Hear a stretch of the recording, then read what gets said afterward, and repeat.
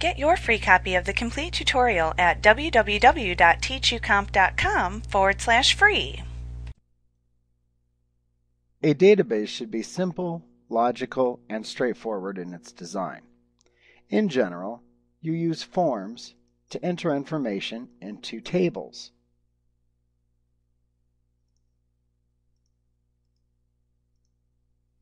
The data is then stored in these tables, which are related to each other as needed.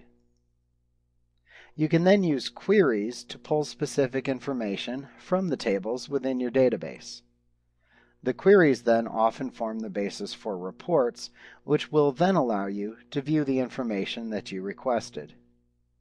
Once this system is in place, you can then automate it by using macros and modules to simplify and streamline the processes involved in entering, storing, and retrieving data.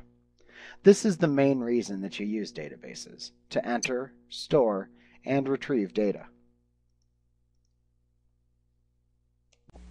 Like what you see? Pick up your free copy of the complete tutorial at www.teachucomp.com/free.